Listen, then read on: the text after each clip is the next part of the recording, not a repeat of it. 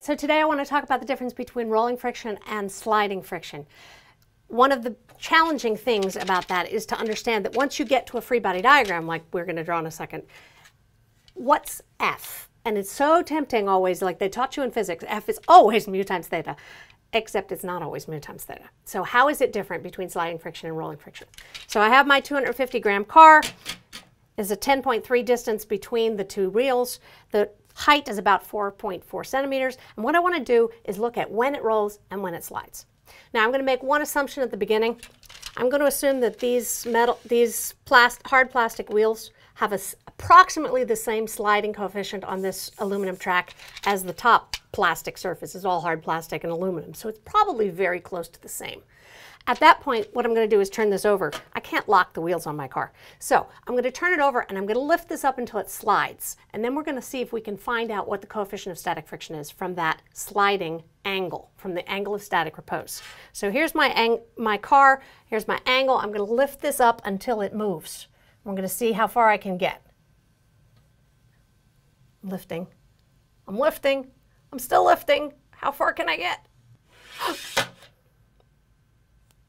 17, 18 something degrees like that. It's a pretty big angle. So if I take that pretty big angle, my phi s, that's the angle of static repose, is about 18 degrees. Now on my free body diagram, what am I going to have? I'm going to have the normal force. That's going to act at some distance x away from the midline, because remember the normal force has to move to take care of where the equations of equilibrium need it to be. I have my weight of the car acting at some angle theta. And I'm going to have my friction force along the surface. That's what I want to look at. I want to know what that friction value is for these two cases. I'm going to add an axis system here, so I have x along the track and y perpendicular to the track so that I can sum the forces in x and y. So the sum of the forces in x just gives me, along the track, w times sine theta equals f. And the sum of the forces perpendicular to the track tells me that w cosine theta is n. Now, once you have those things, what you want to say is, when does it slip? So I want to know what the slipping condition is. Slipping condition is always the same. F is mu times n. That's all the slipping condition you ever get. So given that we have F is w sine theta, what I really have is w sine theta equals mu times w cosine theta. That allows you to solve.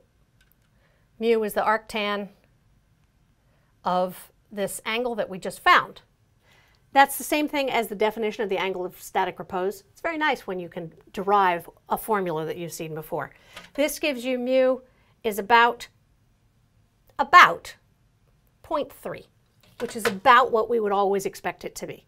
Now these aren't exact numbers because my 18 degrees is something that I'm reading on this indicator, so it's not exactly precise, but it's very close. And if you take that and plug it back into F, my F value here is about 0.7 newtons, which seems very reasonable for this car. So that's what it takes to make this thing slide. Now, what does it take to make it roll? Presumably less, right? Things roll before they slide off. So I take my car, I'm going to turn it right side up again, and I'm going to see how high can I lift this track before it actually rolls off. It took me 18 degrees before I could get it to slide off. What's it going to take to get it to roll off? So when I start lifting this track, I can get to maybe a degree, maybe a degree and a half before it goes. That's about it. I mean, you can barely see that. That's all it takes is about a degree or a degree and a half to make it go.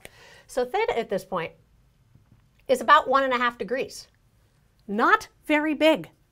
So what do I do with my equations of equilibrium when I'm looking at that? First, I need my free body diagram. So I will now have normal forces at both wheels. I will have friction forces at both wheels.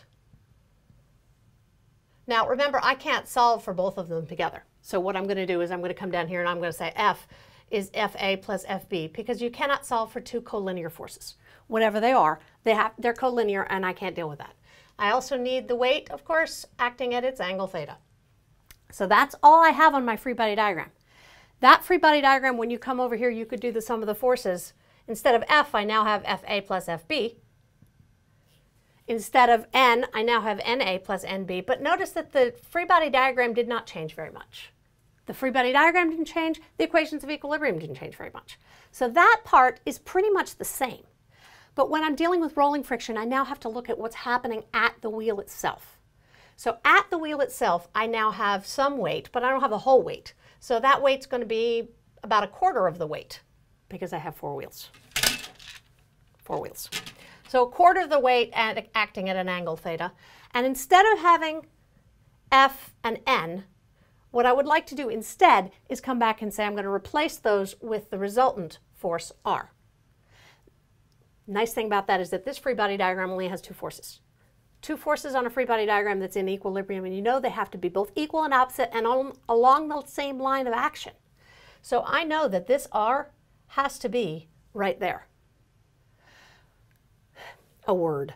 We're modeling a system. That R doesn't act on that wheel, but that's okay. We're modeling a system. In the real world, these do shift a little bit. The wheel compresses, the track compresses, and in fact, what you have is an area, a force, a distributed load. All of these things are ways of modeling this. But to model this, what we're going to do is we're going to say that this acts at a distance b away from the center line of the wheel. Now I can come back and I can say, what is the sum of the moments at the center of the wheel? So now I have W over 4 times cosine of theta times b. R is not going to show up because I'm taking the sum of the moments at this point. And I'm going to have W over 4 sine theta. And put it down here. W over 4 sine theta times R. So once I've got this, that's the sum of the moments taken at this spot, and R does not appear because there you have it. That allows me, in this case, W is going to cancel, the 4's are cancel, everything else is going to cancel, and you can solve for B. Given that your radius is 1 centimeter, B is 0.03 centimeters. Remember that your coefficient of rolling friction has units of length because it's actually this distance that we had to shift that R value. Once you have those bits, that's the coefficient of rolling friction. Take that and plug it back into the equations of equilibrium. What do I get for F? My F value ends up being 0.05 newtons. 0.05 newtons. Now, a couple things are different. This one is very different from this one. And you know that. You know that if something rolls, it rolls much faster than it's going to slide. I have to get it way up here before it'll slide. So you know that that's different. You also are going to need to know that this friction force and this friction force are very different. Those are the reaction from the track onto the car, along the track. So that's what that reaction force is. And it changes from 0.7 newtons to 0.05. So it's a lot smaller. So that's the difference between sliding friction and rolling friction.